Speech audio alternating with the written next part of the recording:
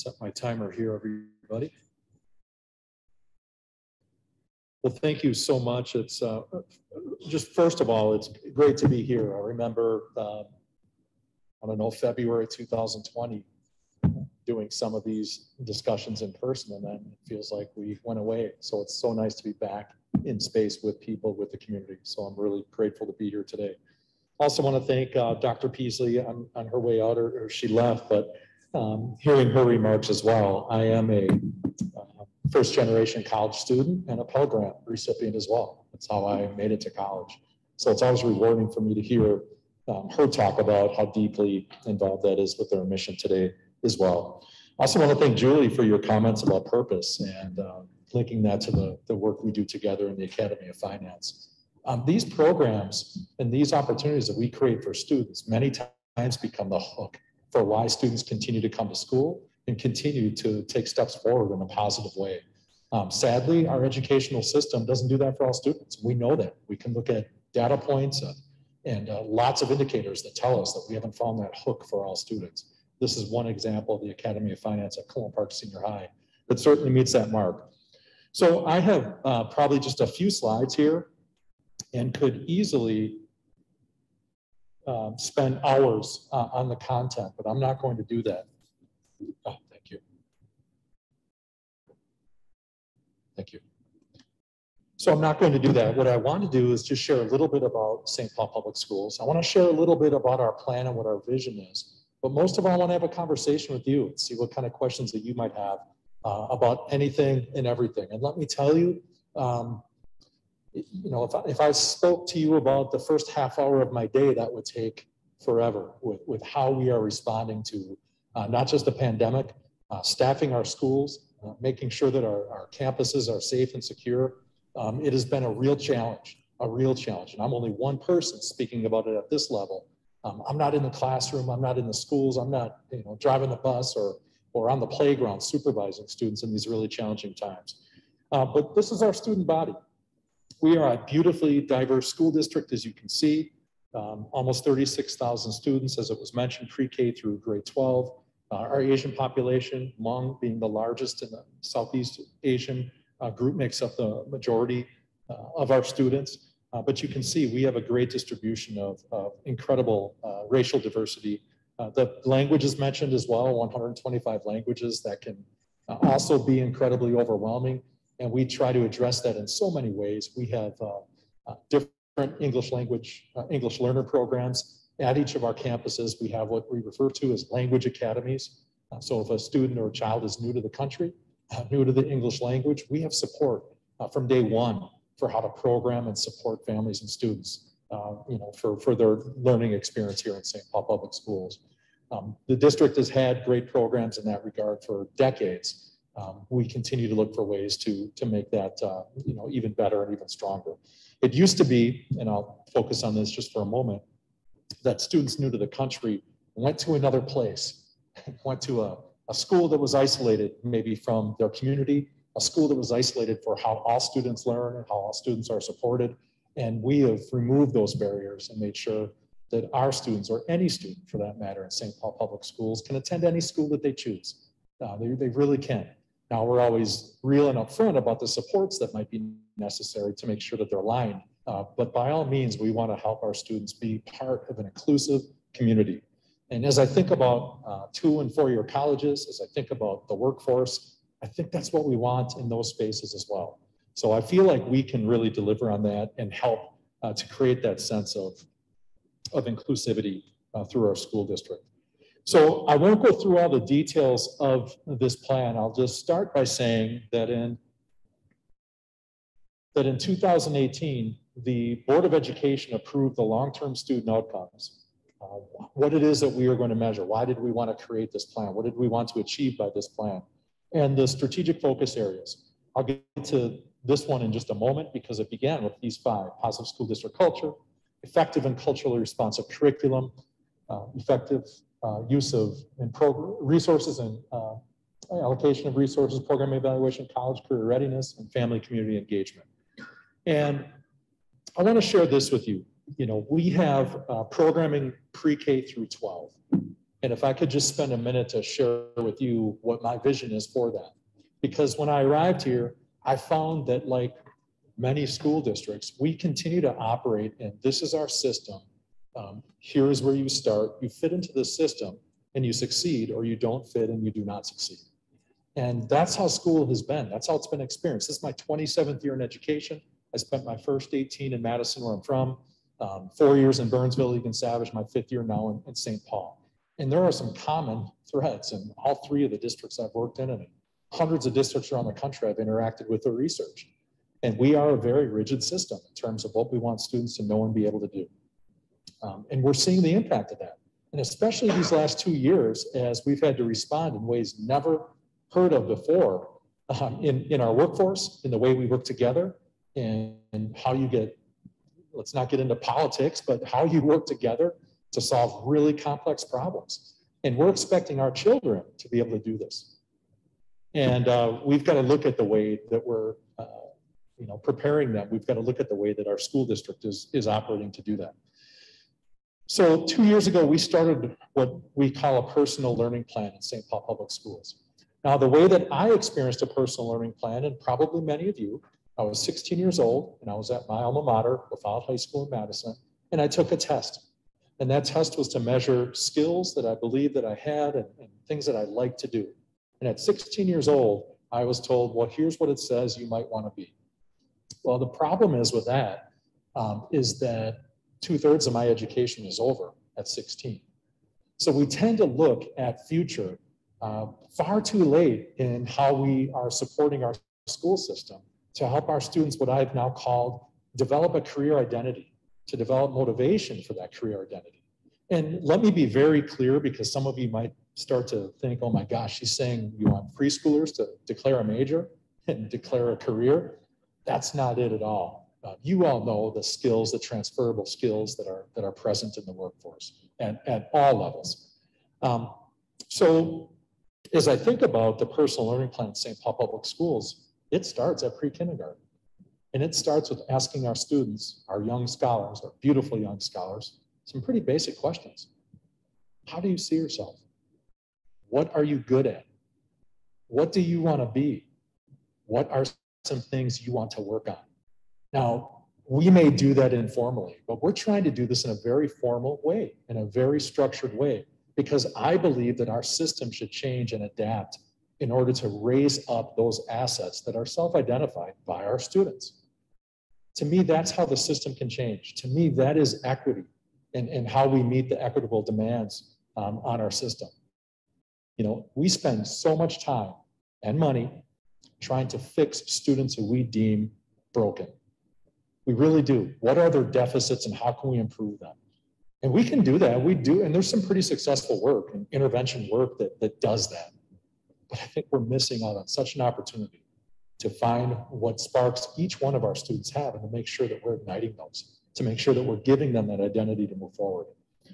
So our personal learning plan starts in pre-kindergarten and then guides through. And again, we're about 2 years in, maybe a year, we piloted it, now we're in year 2, where we're expanding it throughout the entire district.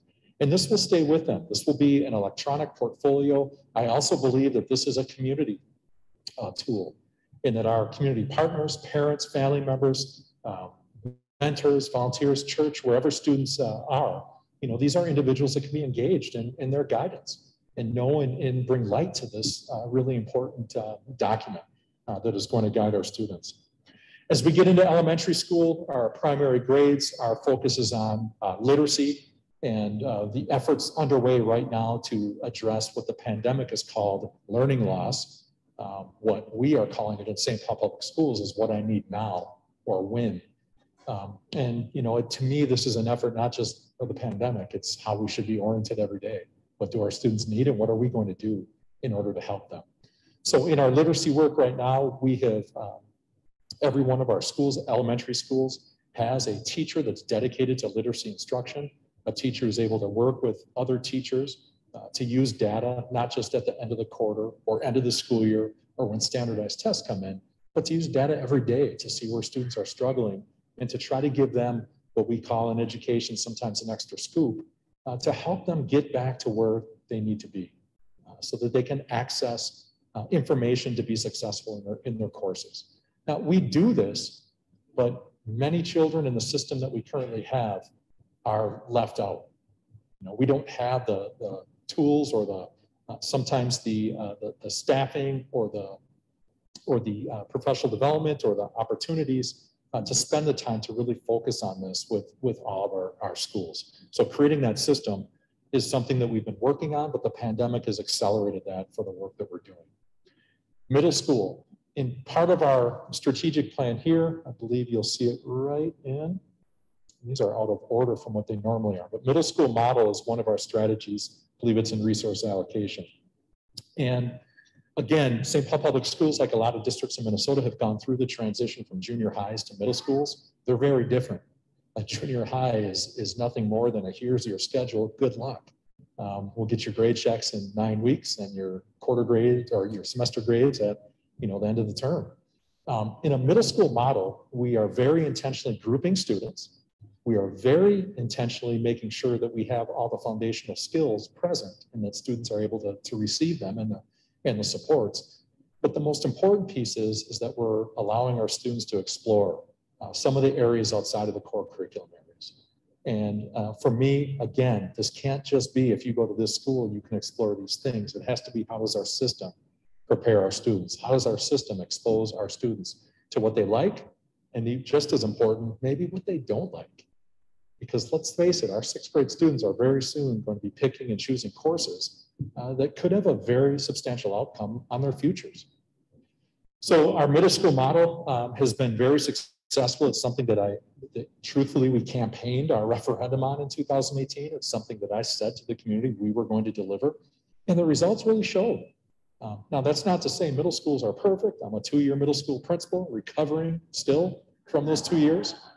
Really challenging assignment, really challenging. High school coach, high school biology teacher, size, I thought I was going to go in and rule that school.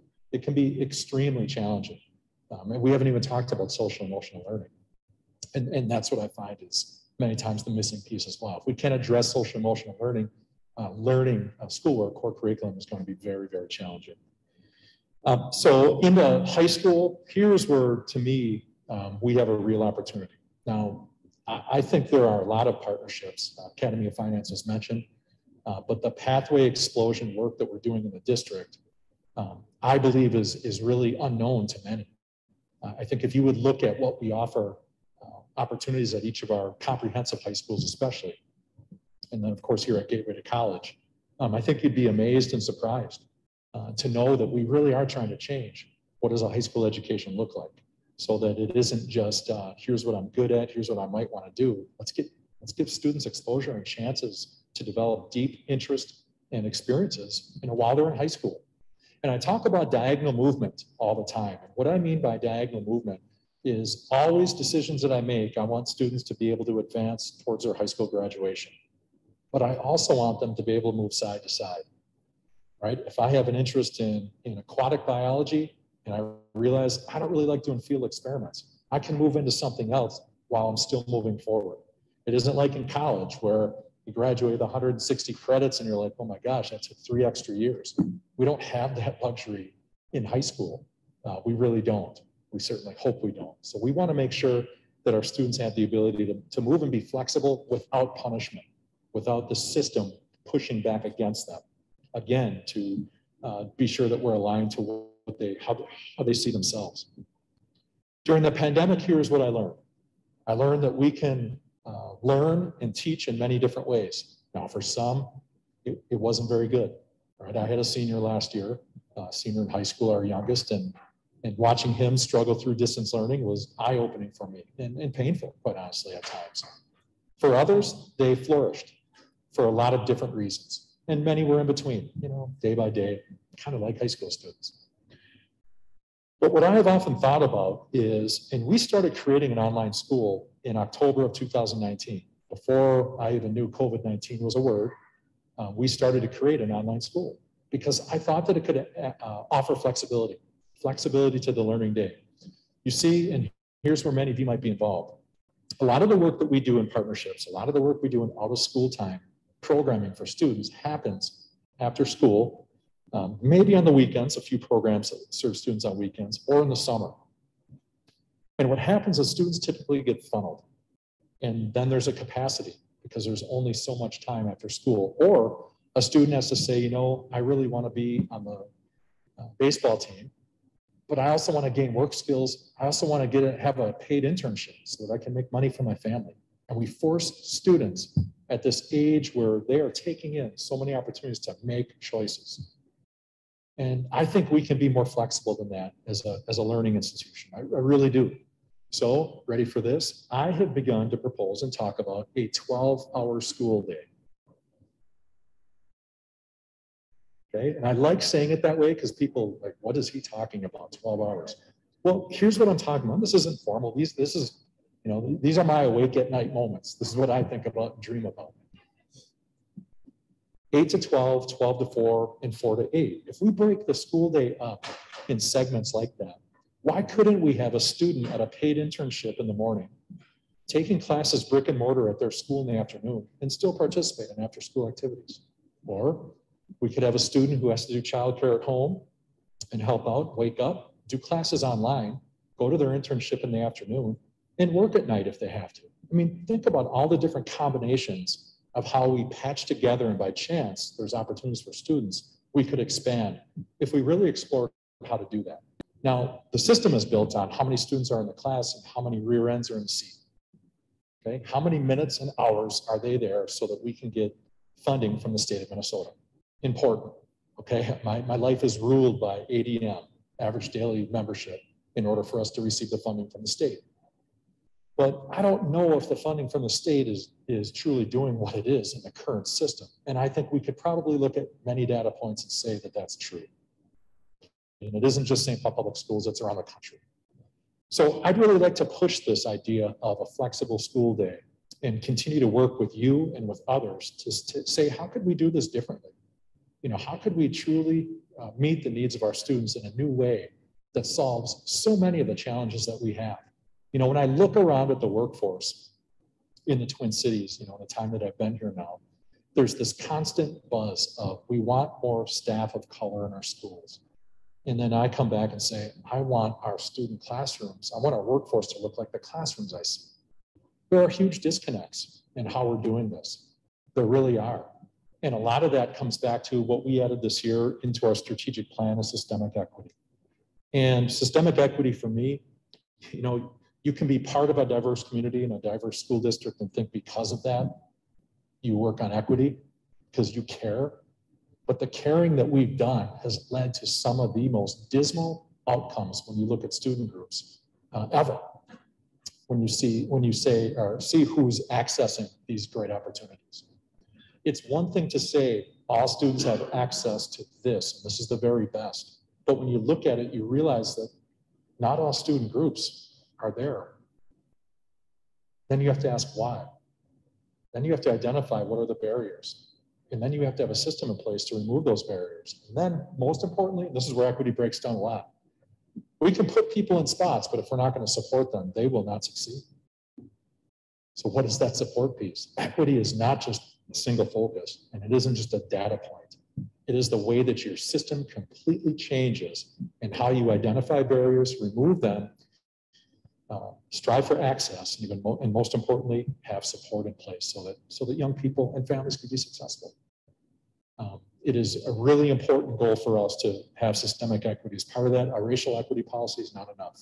It just isn't. I've learned that because I know how our students are doing, and I know where they're struggling. So we've got a lot of great work to do in that regard. One other thing, my gosh, I went fast. One other thing that I want to mention, because there's a missing piece. You know, I started talking about pre-K to 12 and 12 plus, obviously, with some of the discussion. There's one other piece. We know that the best indicator of school success is students who are ready for kindergarten. Okay? Identifying letters, writing numbers, early literacy skills, phonemic awareness, right? We can start to sound out letters. We need to do this in a better way as well. Currently, 1,300 students are involved in our pre-kindergarten program. It's the state's largest full-day pre-kindergarten program. And we're very proud of it. But we're patching the funding together to do that by 4 different funding sources, and we have a waiting list. And I should tell you that we prioritize students who need it most. I mean, that's again, that is our window of looking into who should have access into this. We want to make sure students who need it most are able to access that. There is an effort underway right now, two efforts that I want to bring to your attention. The first is at the federal level, in the Build Back Better plan, $400 billion right now is being earmarked to education, to early childhood education. I won't get into all the details of that because they've got enough to figure out there before we ever see that. But I want to tell you about a local initiative that I'm also part of and have been for 4 years and 3 months, which is the time I've been in St. Paul. Councilmember Rebecca Naker approached me very early on as we were meeting each other and said, I want to share with you a vision I have for early childhood in St. Paul. And when she shared the idea with me, I said, I'm in, and I've not left her side since. I've missed very few meetings, and will tell you that the work over 4 years to create our coalition that's now called St. Paul All Ready for Kindergarten, SPARK, SPARK, is a potential reality for St. Paul. What SPARK would do is it would provide support to families of all 3 and 4-year-olds in the city of St. Paul to participate in a high quality educational experience, pre-K for 3-year-olds and 4-year-olds. This would be a mixed delivery system because we can't do it alone. That's about 8,000 little people. You know, we have 1,300 right now, and it's hard enough to house that many. This is 8,000 if you talk about all 3 and 4-year-olds in the city. So we'd have to work with our nonprofits, our partners, and home providers and home care providers as well. But to establish the system where the financially where it can be shared and where there can be a high level of curriculum and planning to ensure that it is a system that's, that is serving the equitable needs of our students. So that coalition has been coming together and has been working. I would welcome an opportunity. I can talk with Chad in the future to see if Councilmember Naker or others can come and interact with you to share more about that. But I think it could be life-changing for a system that for so many has been lifeless. It really has. We do a great job I've been on this stage right here in this room graduating students. I often wonder in the time, and most of my years have been spent in secondary, so I've got firsthand experience with lots of students. What does this diploma mean? What are you going to do with it? How have we prepared you? Could we have done more? This is our chance as a community to look at our 3-year-olds differently. You know, the mayor has College Bound St. Paul, so every child born in the city has a $50 college savings account. To me, this is one more deposit in that account to say that we see you, you matter, we want to help you develop dreams, and we want to help you create a motivation to reach your potential. It's critically important to me, that we do this. So again, I've got other slides and I could share a lot with you, but I really want to engage more with you and see what questions that you might have.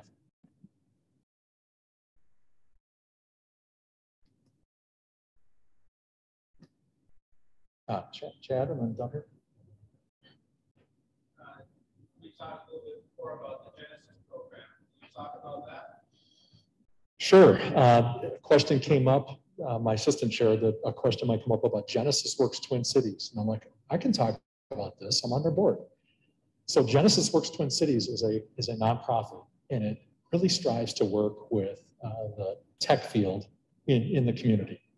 And what I mean by that is that students are selected and they go through a rigorous process of spring interning, of summer learning how to be a tech employee, a tech professional, and then they are working with that organization as well. So Genesis Works comes together and puts in the infrastructure to help train, prepare students for interviews, all the soft skill gathering that students are going to need, supporting students, and they pay them for participating in that internship. So that's the work of the nonprofit. We have organizations like Target, Wells Fargo, TCF, Huntington. Are we calling that Huntington now? I think. Some of the larger groups that are represented there and serve on the board along with me. And it's a wonderful, wonderful partnership. And I'll share this with you as well. It's not easy. It's rigorous. So I always think of it this way. If this is rigorous and I know that, many of our students may not qualify or may not be selected, what can we do to prepare students so that they are ready? This is where that younger work comes into play. You know, if we wait until they're 16 and say, oh, I wish I would have, students only have school once. You know, we can't go back. So it's so important for us to identify areas that could be gates, you know, gatekeepers or opening those gates early on so that when they're ready, that they have all the choices in the world. They really do. So that's Genesis Works Twin Cities, great website, some great videos on there as well. Encourage you to take a look at it, but also take a look at it as a model partnership because I really do believe that it is. Yes. We were talking about the Spark initiative on our executive chamber, and the question came up how that initiative would relate to these childhood family education program that already exists in the district. Would it be in place of that, or would it be in addition? The question was the Spark initiative, would it displace early child family education, ECFE, or would it be in addition to? And here's a great answer. It's absolutely in addition to. It would be the opportunity for us to have a system to serve 3-year-olds in a way that only supports how their families can engage with them. So I look at it as an opportunity to have, you know, both a 3K program with ECFE tied to it. It's a way for us to embrace families, to think about education as multi-generational, not just the little babies in front of us, but their moms, dads, aunties, uncles, grandparents, you know, that might be with them as caretakers, and say that here's how you can support this young scholar to be college ready, to be career ready, to be successful, to be making positive choices in their life. So I think they go really nice together. We, of course, would want to look at having, you know, so one of the things that we're working on is how can we create early childhood hubs in the city? And to me, early childhood hubs are just that. It's a place for families to come in, and it's a one-stop shop for learning, for support, for anything that that family might need that can really help them support their children's education.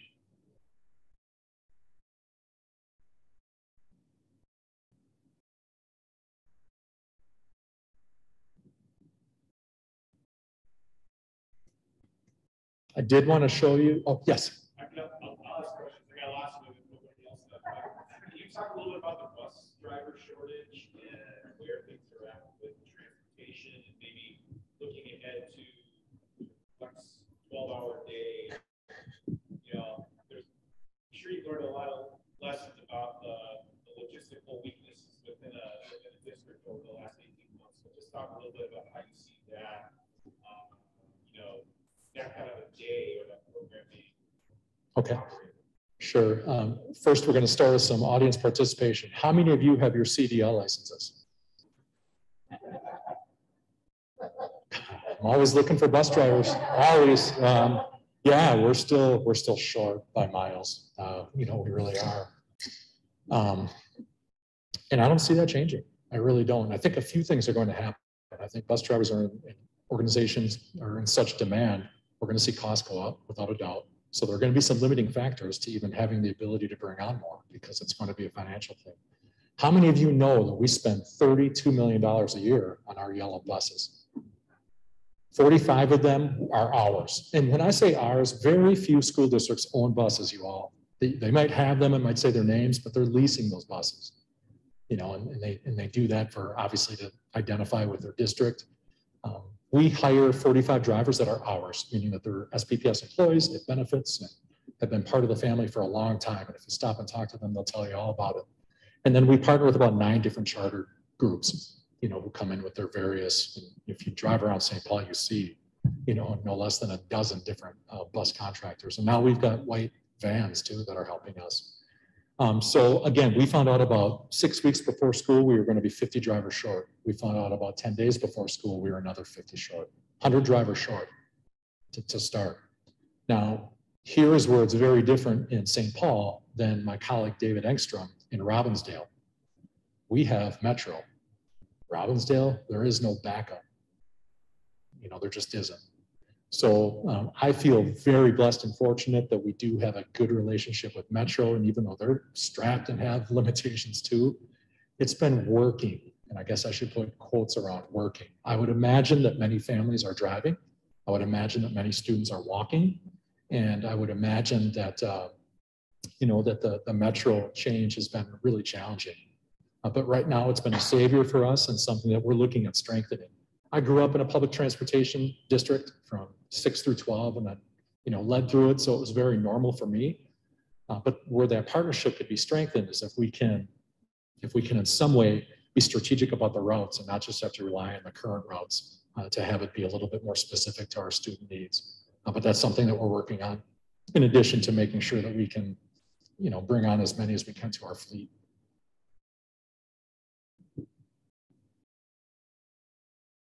One thing I want to share with you quickly, some of you have probably heard about Envision SPPS, that we do have a recommendation coming before the board to close some of our facilities. Our enrollment has declined over the last 10 years substantially. We currently have 8,000 underutilized seats in our elementary schools. It's 42 elementary schools. And what happens is when schools become so small and what we call unsustainable, we have to take money away from other places to subsidize them for their doors to open. And for their doors to open is a standard that I'm not okay with. I want our students to have a well-rounded education, art, music, physical education, science, other opportunities, a social worker. These are all staff who many times we can't afford to put into our smaller schools.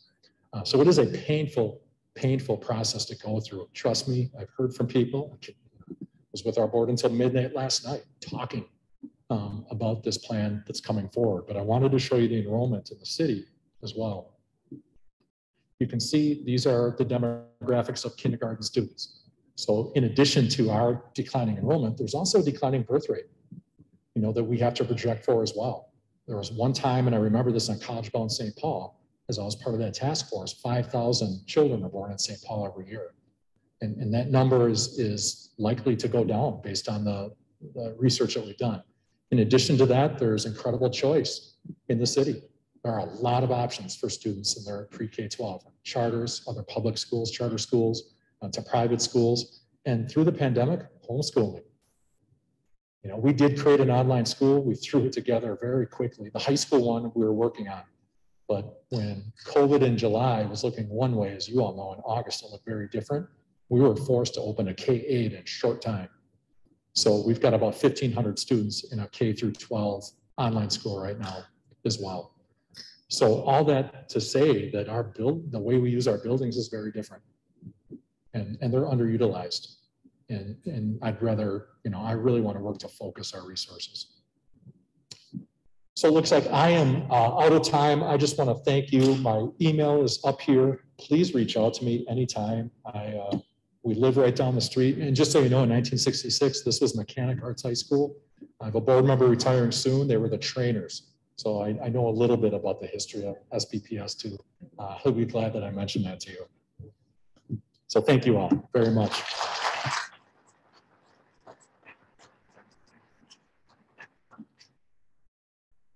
Thank you, Dr. Gothard. We really appreciate our partnership. The one thing I got is the partnership between the business community, our nonprofit sector, also the education sector in St. Paul, really is a powerful tool that we have as a community to be successful as business owners and educators and serving our community. So